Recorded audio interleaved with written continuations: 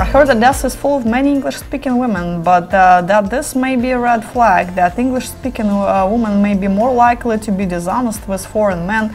Do you think this is the case? You know, okay, I definitely disagree on that. I mean, I don't think somebody's ability to speak English has anything to do with, you know, honesty or dishonesty. For example, Odessa is a big port city. A lot of jobs are related to, you know, working in the tourist industry. So a lot of people work in hotels, a lot of people work in ports, or, you know, even in the office. Somehow their jobs most likely related to, you know, to that field. So they have to, you know, contact, you know, people in different countries just because of some, you know, job requirements. So again, it has nothing to do with their personalities. So now it's much more girls speak English. It's so much easier to learn language now because online classes, and of course they're paying more attention in school now, because if you don't know English, you're not going to find a good job in Ukraine or Russia. So of course, and much more people speak English. Doesn't mean that she is how you call.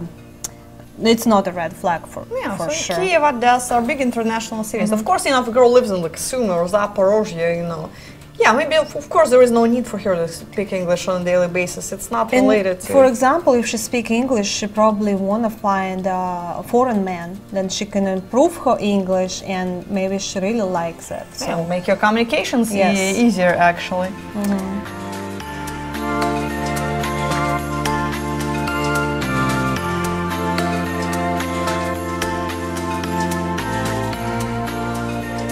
You often hear about the scamming that occurs in Ukraine, but do the same dating scams also happen in the other countries like China, Philippines, and Colombia? Well, Ukraine is a little bit challenging environment. Let's be honest there. So, you know, if I say there's no scamming in Ukraine, no, I mean, you know, it's not true. It happens. But you know, the amount of scam we read about on the internet is definitely over-exaggerated. It's really not as much. You know, there's always two sides to each story. You know, sometimes guys just upset that the girl didn't want to go out with them. They come up with a bunch of nonsense. Or when they're trying to date women out of their league, I mean, way out of their league. And again, they get very bitter about it, and they write a lot of negative stuff. So, you know, it's not as horrible as you read on the internet. It's internet. You know, read the news. Come on, when you just open the regular news feed on whatever, CNN, Fox, whatever you read.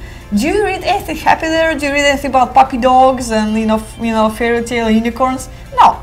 You just see, okay, there's a murder there. There is mass protest there. Economy is whatever. You know, you never read anything positive on the news. And the same thing with, you know, online dating. You know, yes, there are, you know, negative experiences, and some of them there is a certain percentage that's actually you know, true and negative. Yes, that happens, but good chunk of it is just because, you know, people didn't have realistic expectations and they brought it on themselves. So, you know, again, as long as you're a good guy with realistic expectation and you listen to our stuff that helps you to avoid all that, you should be fine. In other countries, you know, back to the question like Philippines, Colombia, China, you know, those issues are a little bit less common. You know, once in a blue moon it happens. People are people. Things can happen. But overall, yes, it is less common, you know, in other destinations. It's just over the years, Ukraine been, you know, a little bit challenging grounds. So maybe that's why we're also continuing to expand into other countries. We possibly consider start doing something in Belarus, but that's work in progress. So don't quote me on that yet.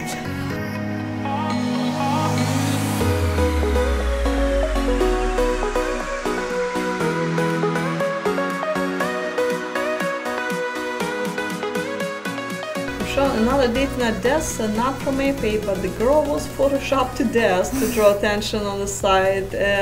but a little disappointing in person. Spoke zero English, also disappointing. We strongly recommend you do Skype. You have really good relationship in the letters, and you have a feeling it's like Photoshop her pictures, or you really want to see her. I strongly recommend you to do Skype with her, because usually it's the evening. The girl came back, she already come back from work, she already took all her makeup off, she's probably after shower already, so you will see her in nature. And all my girls who I did Skype so far, they're beautiful. They're even more beautiful than in a picture. I was interested, you know, how she looks in a picture, you know, and she looks even, you know, more prettier in real life. So if you have any doubts, do Skype.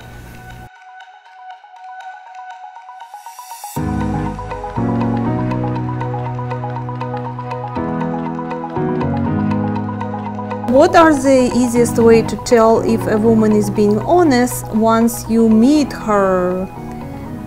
Watch out for red flags. If you have concerns, you know, always ask your interpreter, you know, or staff member. Questions, concerns, go to.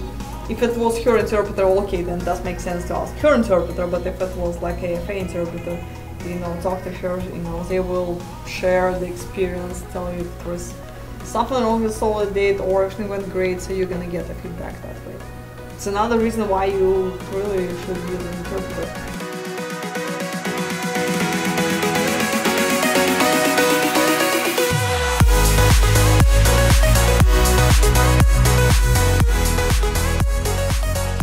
You too can experience the romantic adventure of a lifetime. Interested? Learn more at a-foreign-affair.com. If you enjoyed this video, be sure to give us a thumbs up and subscribe to our channel. Then click on the notice bell to get notified every time we add something new.